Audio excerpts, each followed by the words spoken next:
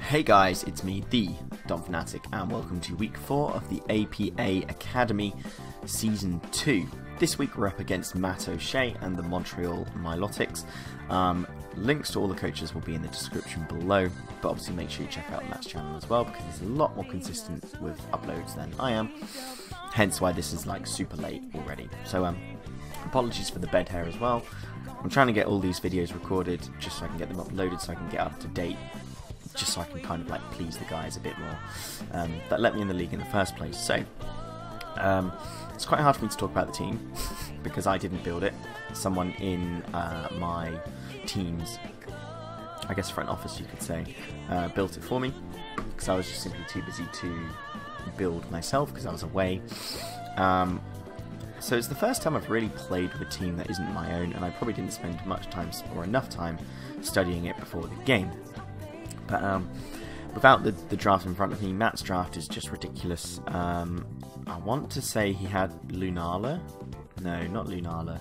He had Dawnwings Necrozma? Something like that. He has something like that in his draft, which I was just thankful I didn't see.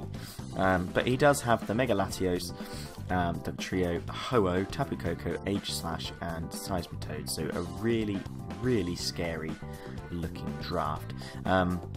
Quickly go over my team from what I can remember. We have specially offensive Kyron White. We have an offensive but bulky Mega Kangaskhan. We have specially defensive Rhyperior. We have a speedy, physically defensive Tapu Fini. We have a pretty standard speedy, specially offensive Raikou, and a Choice Scarf physical Hooper. So the first thing I notice when I look at my opponent's team is he doesn't have a switch into Hooper. The only Dark Resist he has is Tapu Koko, which will probably take less than half from Hyperspace Fury. But even a physically defensive Ho-Oh doesn't appreciate Hyperspace Fury, and if I can keep rocks up on my opponent's side of the field, then it should be pretty much as simple as kill the Koko, figure out who his Scarfer is if he has one, and click Hyperspace Fury a lot. So, I don't actually remember how this game goes other than the final score, so we're going to go into this just as blind as you are. But I'm going to play it on slow speed, just so we can keep up to it. So we're going to lead off here. We're going to lead off with Seismitoad. My opponent is probably to get up rocks, and I'm going to lead off with my Mega Kangaskhan. Now my opponent didn't actually realise I was Mega Kang, he said when he was prepping. So he wasn't expecting me to do as much damage and to get 2 hits.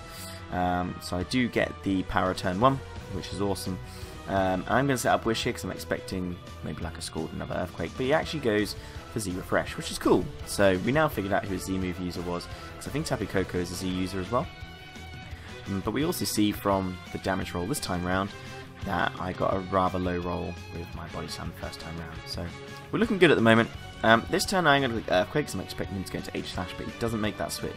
And I get a super low roll that time round compared to the last roll, and my opponent does actually get the Scald Burn this time round, which is really unfortunate because I over-predicted there. I'm going to click Wish because I know he hasn't got any sort of form of recovery, and on the next turn I can click Earthquake and kill this thing. And this thing probably isn't worth keeping. It probably isn't his Rocker, it's probably Duck Trio at this point. So he's just going to sack that thing off to an Earthquake, and I'm going to get a Wish off. So that's great. Kangaskhan probably isn't going to be doing as much damage as I want it to from now on, but I am, you know, still here as a Wish supporter, which is nice.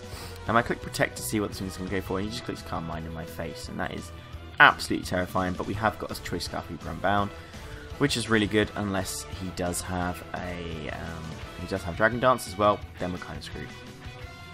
At this point, I had to pick a sack, and I figured, looking at my opponent's team, yes, I've got rid of one ground type, but the only thing that I'm really going to be doing damage to is Ho-Oh, and I do die to the Dragon Pulse there, so I had to sack something. So I clicked Shadow Ball, got some chip damage, and that means he's definitely in range of the Hyperspace Fury. I click Hyperspace Fury here, and I do get about 51%, as we can see, but I don't want to risk going for a second one, and I figured my opponent's switch-in would be Tapu Koko. So I could click Earthquake and just take this thing out as long as he's not Sugar, because I am the Rindo Berry, but I decided to get my Rocks, because Rocks is going to be really useful against that Ho-Oh, which is pretty much the only thing that's stopping my Hooper at this point.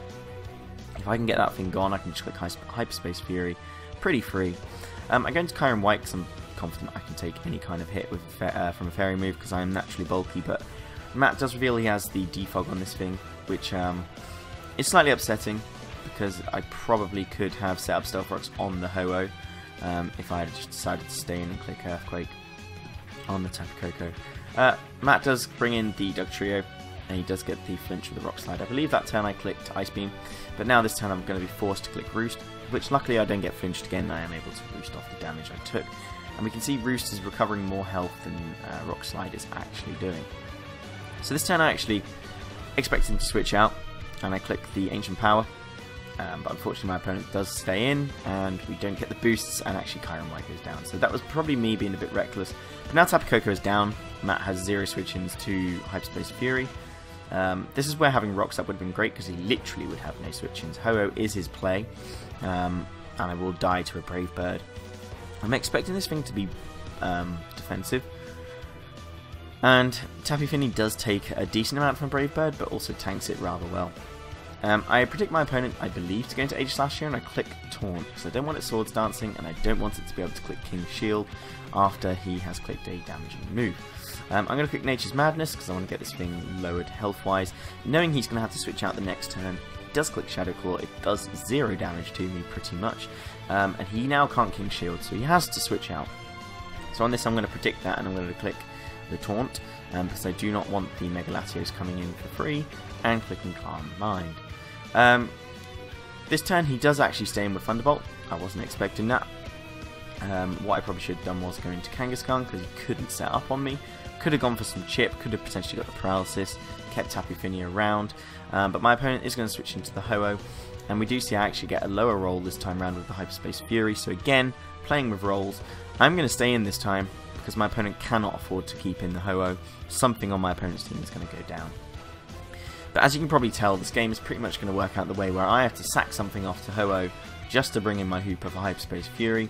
He does go for the Brave Bird, and I believe I am faster, so I think after the Brave Bird and the Body Slam damage, unfortunately I don't get a power. That would have been lovely. No, he does click Roost. I think that pretty much sealed the deal, that Roost, because I'm not going to be able to do enough damage to this thing, unless again I paralyze it.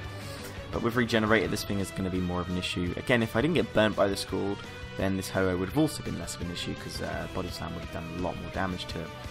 I'm going to have to go into Hooper, and I'm going to have to click Hyperspace Fury twice. My opponent doesn't want to mess around with that. He is going to sack off his Latios, which gives me the defense drop. Which means that actually my opponent can just Brave Bird me after a second Hyperspace Fury. Again, I get a lower roll. I'm now at half defense. My opponent's going to click Brave Bird, and Hooper is going to go down. So actually, after recoil, Ho-Oh finished on about a quarter of its health. So actually, in the end, it was a really good game. It was a really close game.